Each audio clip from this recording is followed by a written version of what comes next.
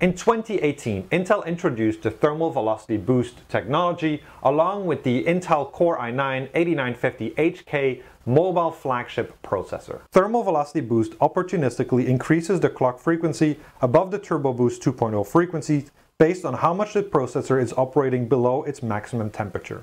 The frequency gain and duration is dependent on the workload, the capabilities of the processor, and the processor cooling solution. For processors that have Intel Thermal Velocity Boost enabled, the maximum core frequency is achieved while the processor is at a pre-specified temperature or lower. For the 10900K, the pre-specified temperature is 70 degrees centigrade, while for mobile chips, it's usually more around 50 degrees centigrade. Another TVB feature that many people tend to overlook is the voltage guard band depending on core temperature.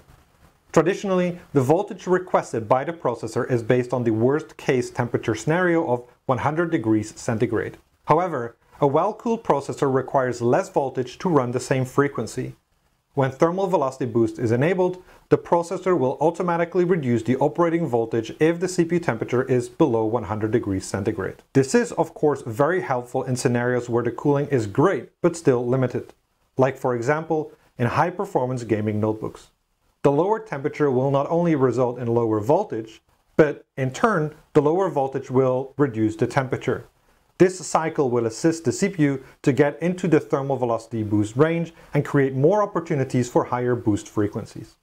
With the introduction of Intel cryocooling technology, Intel opened up the thermal velocity boost configuration to motherboard vendors.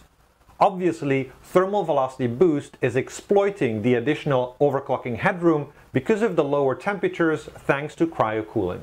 You can use either XTU or, on the motherboards that support it, configure thermal velocity boost from the BIOS. The easiest way to understand the thermal velocity boost configuration is by going from the top ratio to the bottom ratio. After configuring the settings, save and exit, then go back into the BIOS and back into the TVB submenu. Now you will see a full table of the configuration. The first column is to describe the amount of active cores going from 1 to 10 with the 10900K. The second column describes the maximum possible ratio for a particular amount of active cores. In our configuration, the maximum ratio for 1 core active is 60 and the maximum ratio for 10 cores active is 52. Since we keep a fixed base clock frequency of 100 MHz, this results in 6 GHz and 5.2 GHz. The third column describes the first temperature offset point. When the CPU exceeds this temperature, it will decrease the ratio of the CPU. In my configuration, when the CPU temperature exceeds 10 degrees and 4 cores are active, then the CPU will decrease the ratio. Similarly, when the temperature exceeds 50 degrees and 10 cores are active, the CPU will also decrease the frequency. The fourth column describes the ratio offset for the temperature configured in the third column. So, when the CPU temperature exceeds 10 degrees and 4 cores are active, the ratio will decrease by 4. 6 minus 4 is 56. So the CPU will run the 4 cores at 5.6 GHz. The fifth column is an additional temperature offset point.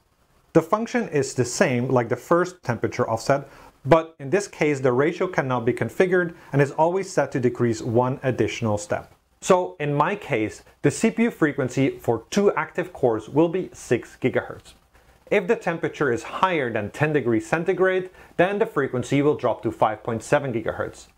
If the temperature exceeds 51 degrees centigrade, then it will further drop one ratio to 5.6 GHz.